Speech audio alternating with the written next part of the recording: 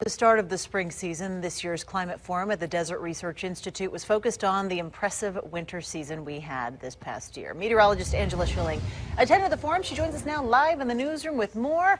Angela, what was the main message here? That the impressive winter we've had is a learning experience. There's a ton of data to look at, but all of it is important. We might just need it in the years to come. Climate is like history, an opportunity to research the past and look for patterns in case it happens again.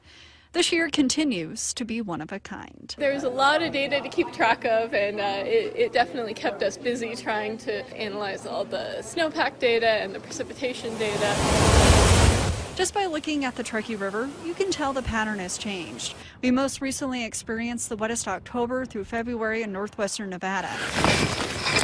And as of April 1st, Nevada's snowpack is anywhere between 110 to 220% of normal. The big thing is the drastic change that we've seen from being in a drought for so many years to going from essentially out of the drought in over a span of a few months. Climate and forecasting goes hand in hand.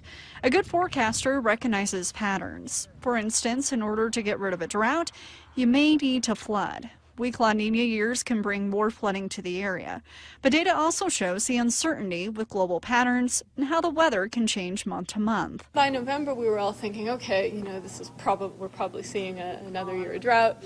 And then as we moved into December, January, February, we had these very wet months, a series of atmospheric river storms back to back. Our previous weather will have a lasting impact on our environment, too. So this year provides a lot of examples of conditions that are conducive to these post-fire debris flows and shallow landslides that really make for great case studies to help us understand these. This year's weather will also play a role in fire season. Climatologists will be taking notes.